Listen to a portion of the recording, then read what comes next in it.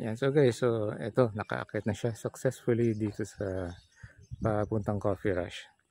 So tingnan nyo. Arghentrock.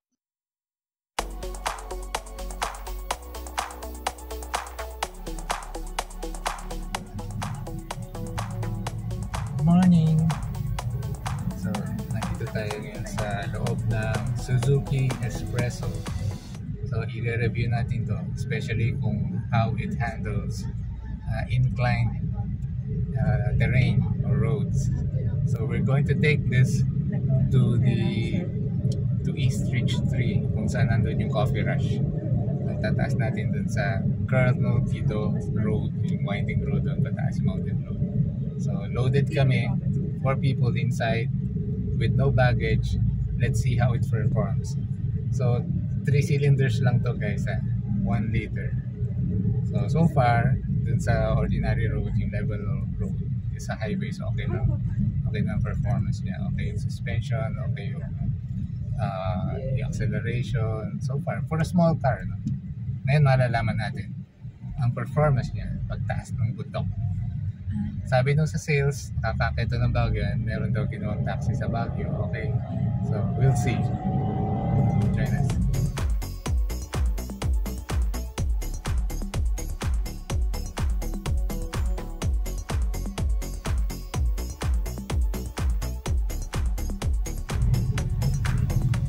Okay guys, ito na ang Guido Road, pataas papuntang Coffee Rush. At yan, dito pa tayo sa lower part.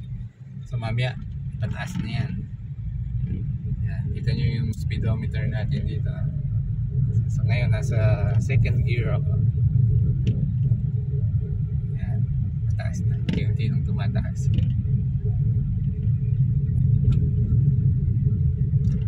So kita nyo, merong mga irregularities dito sa surface ng road. May mga cracks, may mga ditch.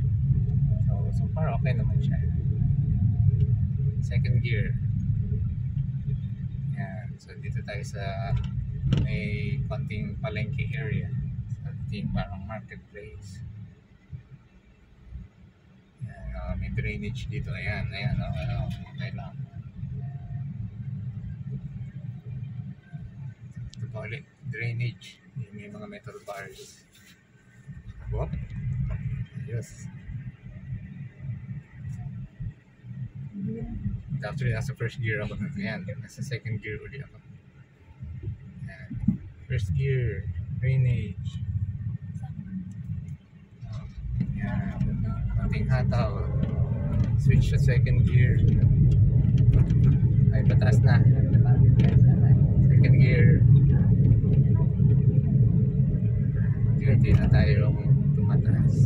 Ayan, kita nyo, medyo may mga ditch, mga dinadaanan ng water pipes. Ayan, taas na, oh. Ang accelerator ko guys, halfway down, so hindi pa siya all the way pushed down. Halfway. Second gear. Ayan, mga curves. Sa curves. Ayan, tinodo ko ngayon ang accelerator at second gear. And all the way down na yung accelerator ko at second gear. And tingnan speedometer ko at 30. Second gear, nahihirapan siya dito sa part na yun. Switching sa first gear. Tapos nahihirapan siya dito. Actually, kahit yung isang malaking sasakyan dala ko yung revo, nahihirapan siya dito. Pero dito, kaya dun sa nung Toyota Revo yung luma at second gear, and mag-switch ako dito, second gear ulit. So dun siya palagi nahihirapan. I expect iba naman yung ibang kotse dun din nahihirapan kasi steep na siya dun.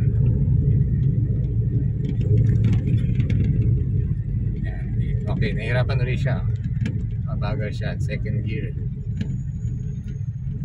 Okay, hindi pa ako nag-shift sa first gear. Dito hirap na ako.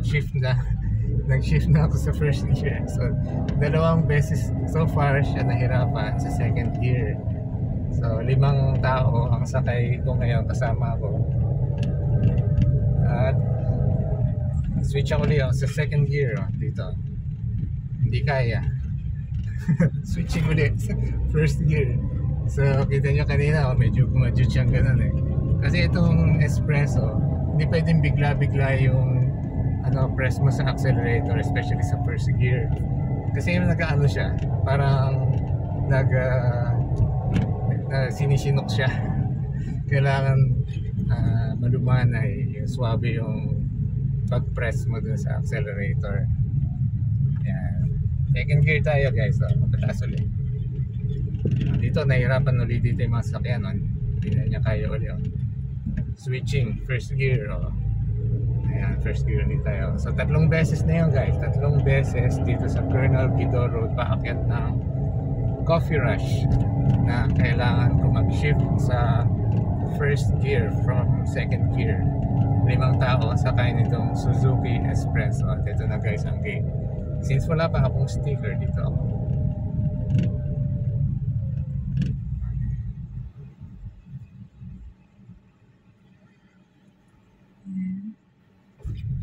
Let me Sparrow Group. Bluff. Bluff pala. Hindi nga nila na. Kasi bluff. Akala ko sinasabi mo, mag-bluff ka, mag-bluff. Lagi mo sinasabing Sparrow Group. Bluff mo na. Ayun. Okay guys, yan. Alam mo tayo sa guard. Kasi wala pa din tayong sticker. Pero anyway, yun. Secret lang yan. Yung lugar na so ngayon nasa third gear ako. Ayan. Approaching Coffee Rush. Third gear. Ayan. Kaya-kaya niya. Ayan. May umatras. Shift ako sa second gear. Pero paunahin muna natin siya. Sige. Hindi siya iliko. Okay. Sige. First gear tayo. Ayan. Ayan. Pababa dito sa part na to. Itong Coffee Rush sa right side. Ayan. Coffee Rush. Tada! Pababa tayo. Okay. Shift ako sa third gear. Ayan. Hindi nakadepress sa accelerator ang paa.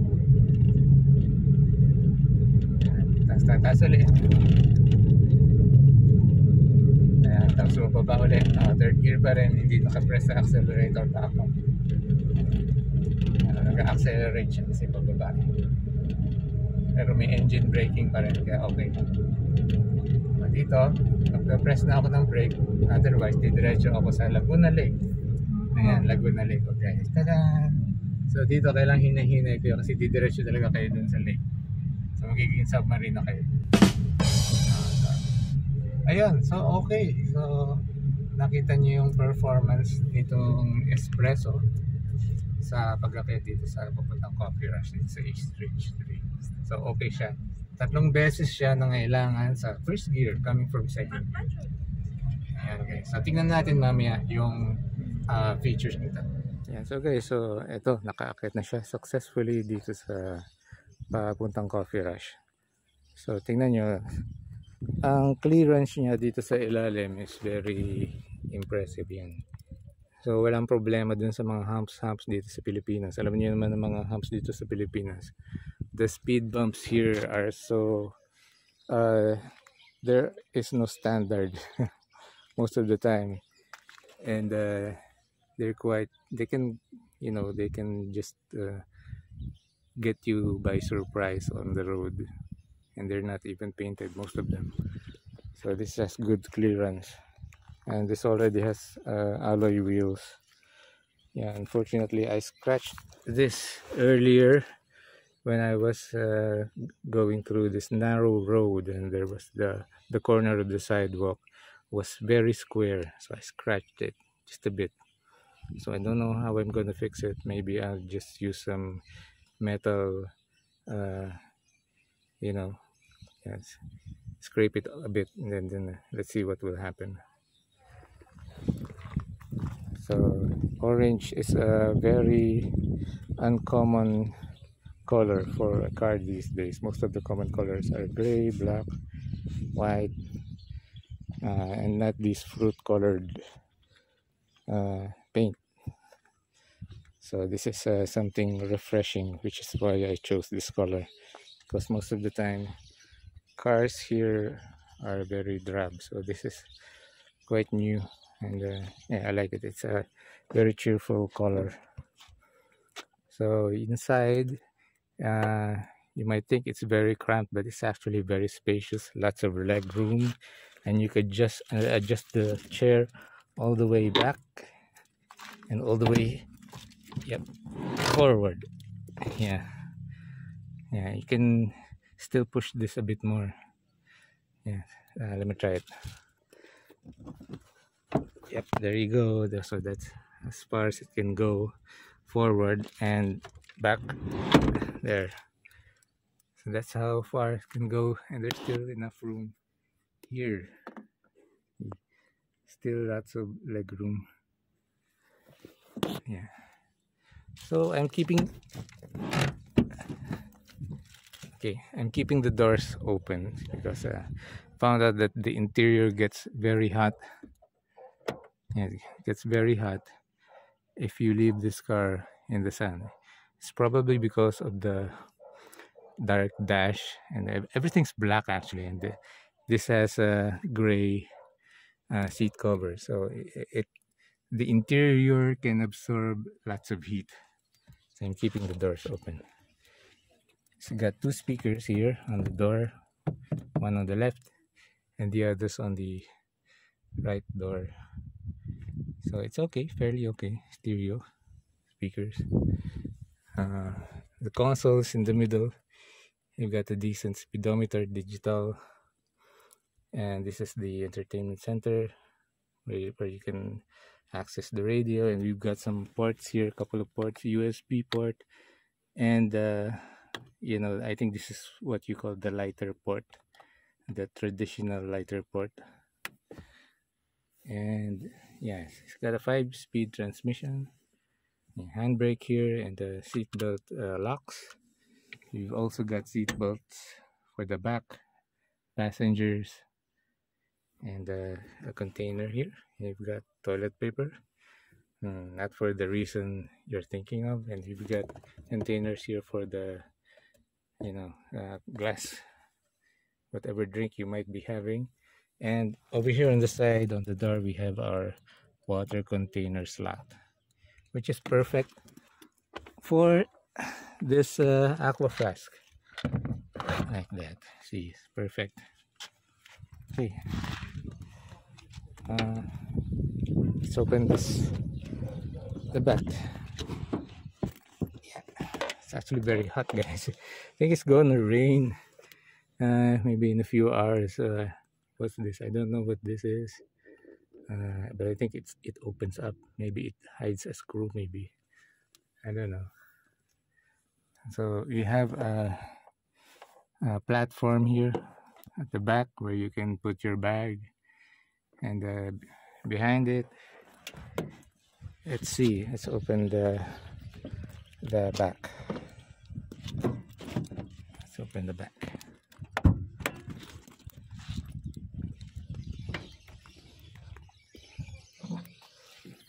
Okay, so this is the compartment, the back compartment. We have our manual here. It came along with the basic tools, you know, for the wheels, and underneath here is the spare tire. Okay, there's a hole here that I can pull, and there's the tire. It's not an alloy, this doesn't have an alloy hub, it's just a basic spare, unfortunately, but it will serve its purpose, you know, if you, in case you get a flat tire. So it's very spacious, you know, you can put lots of bags in here. Very spacious. Let's pull back a bit so that you can see. See, you can put some bags here. You can put your bigger luggage in here. So as you can see, this light doesn't have a bulb, but this one on the left, yeah, it lights up. This white light. So the reason why this doesn't have a bulb, because the dealer told us that because in Europe this is the standard. If you're backing up, only this one on the left side will light up. So that's something new for me, because Suzuki is supposed to be a Japanese brand, an Asian brand, but this model was supposed to have been assembled in India. So this is an India. I think it's called Maruti in India. I think. Yeah, let's close it. Okay, there you go. You can see that the grill is actually just plastic. I've seen some models where this is plated chrome, so I guess you can have that done in some auto shops. And look at this grill, it's also made of plastic, also part of the bumper. And this is the radiator. It's only on this side. On this side there's just solid plastic, so it's only here that we have our air intake. And at the bottom, still our air intake, still on this side only, and on this side there's nothing. Yes, so we have our ready-made indentations here for lights in case you want more fog lights assembled or attached. This is fairly good car, especially in these times when gasoline and other fuel prices are going up. It's very economical. It can actually go 21 kilometers for every liter, and I think the capacity is just the same as other normal bigger cars like sedans.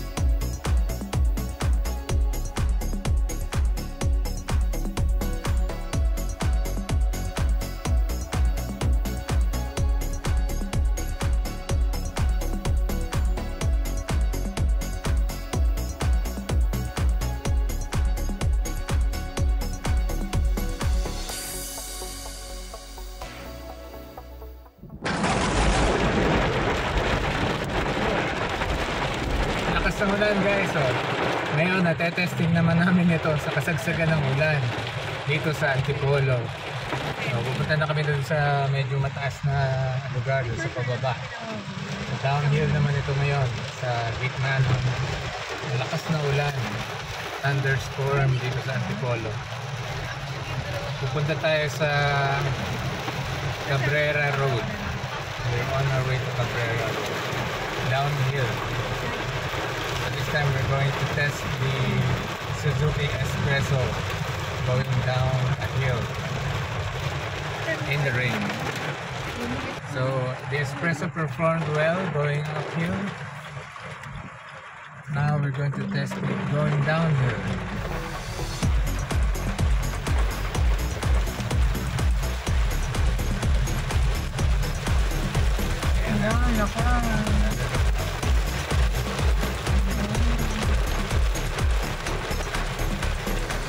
Ultimate test drive.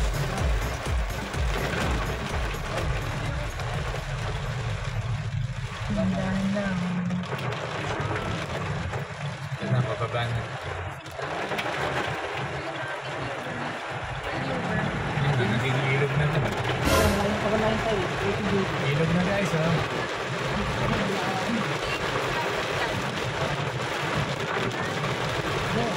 kailangan mo lang hindi mo lang ito. Lakas na mo na.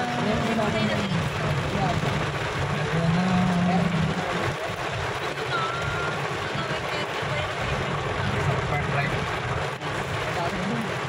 Yan guys, ang park light. Yun ang indicator, yung green. Dahon-dahon lang yung dito. Third gear, going downhill, alalay sa brake.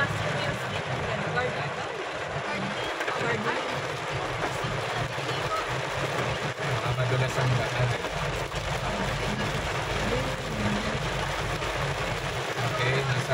40 PPF tayo, less than 40, 55. Sinusundan lang natin kung tayo at ang harap natin.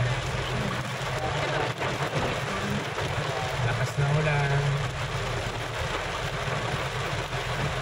So guys, parang very useful nga talaga itong espresso. Kung kailangan nyo ng maliit na kotse, kailangan isabak sa mga silip na lugar, city traffic, sa mataas na lugar, sa from going downhill. So ito, nasubukan natin guys. Yung performance ito. 3 cylinders lang ito guys. 1 liter engine. Pero nagagawa niya lahat. Parang it's the car that can do what you need.